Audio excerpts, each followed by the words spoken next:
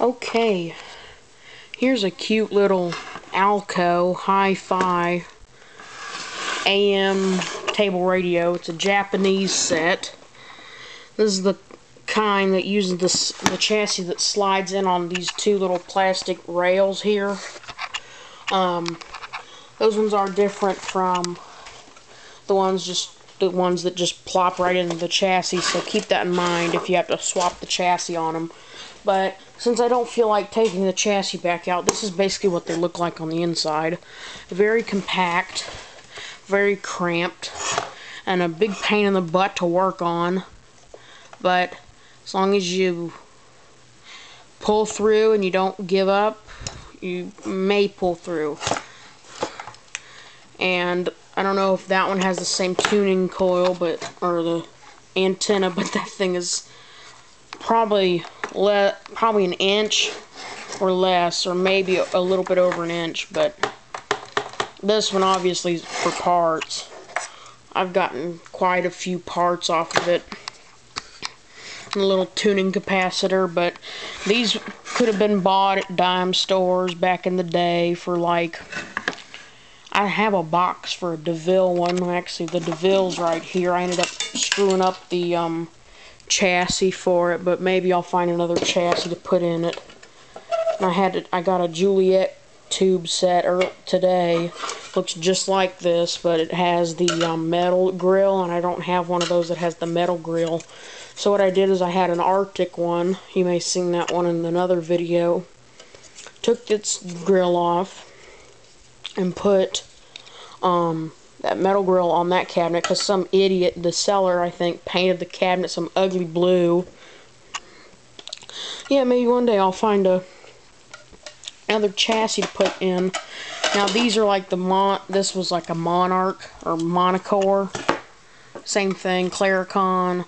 They made these under a bajillion different brand names. This one's Alco Hi-Fi. Yeah, Hi-Fi my keister. This thing's far from hi-fi.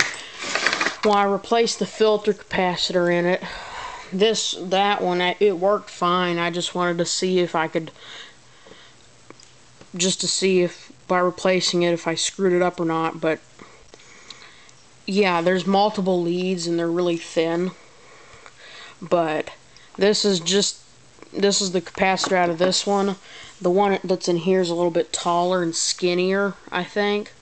But like, I think this terminal right here is, or no,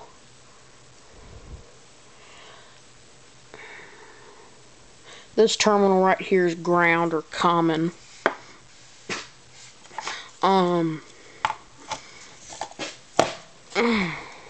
Whoops, ate too many beans. Anyway, yeah, so let's get to showing this, and the volume control's kind of screwed up.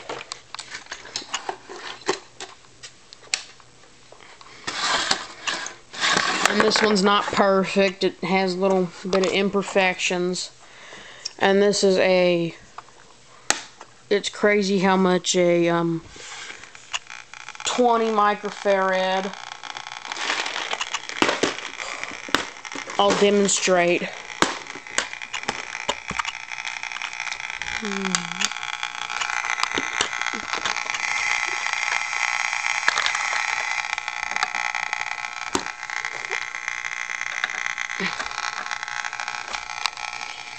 See, that's all the way down.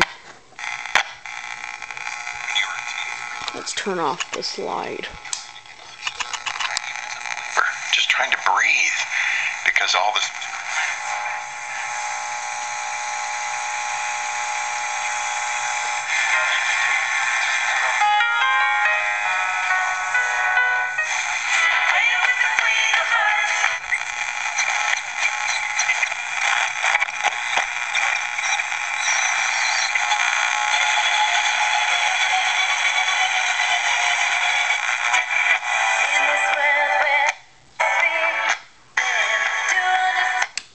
Okay, now I'll show you.